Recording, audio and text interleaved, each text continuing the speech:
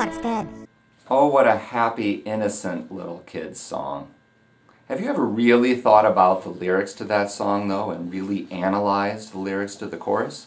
All right, the first line is an if-then statement.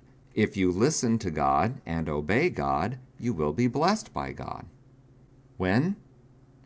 When you hear God's will expressed.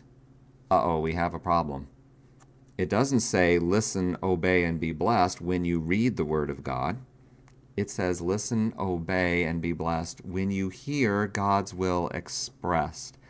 And for a Jehovah's Witness, when is it that you hear God's will expressed? At the meetings, from the platform. So in order to experience the blessings, you must obey what is expressed. I suppose the opposite is true. If you don't listen and you don't obey, what's the opposite of being blessed? Well, suddenly it's not so innocent anymore. There's two things I've noticed about Watchtower Mind Control. One, it's subtle, usually, and two, it's constant. I'd like to suggest maybe some alternate lyrics that they could use for the chorus of this song. Let me see what I can come up with here. How about this one?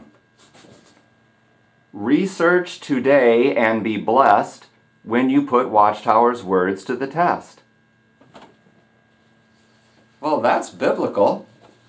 The Bereans tested Paul's words. They compared it with the scriptures to see if they were actually true. And the implication there is, if Paul's words weren't true, they were going to reject what Paul was saying.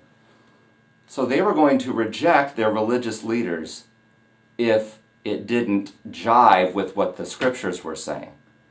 And still, all these years later, to this day, the Bereans are complimented for doing that. Here's another one. Let me see what else I can come up with here.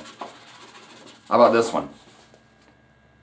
Surrender, pray, and be blessed when you come to Jesus for rest. Well, this is also biblical. Probably would not find this in the Watchtower's songbook, though. I've noticed that the Jehovah's Witness songbook doesn't contain a whole lot of songs about Jesus.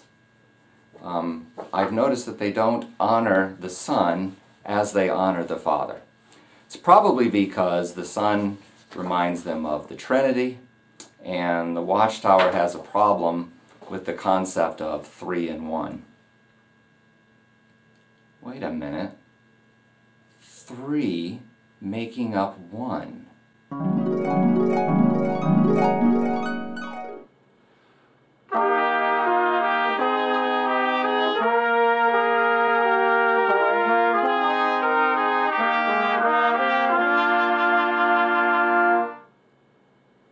Pretty good. Thanks. Good job.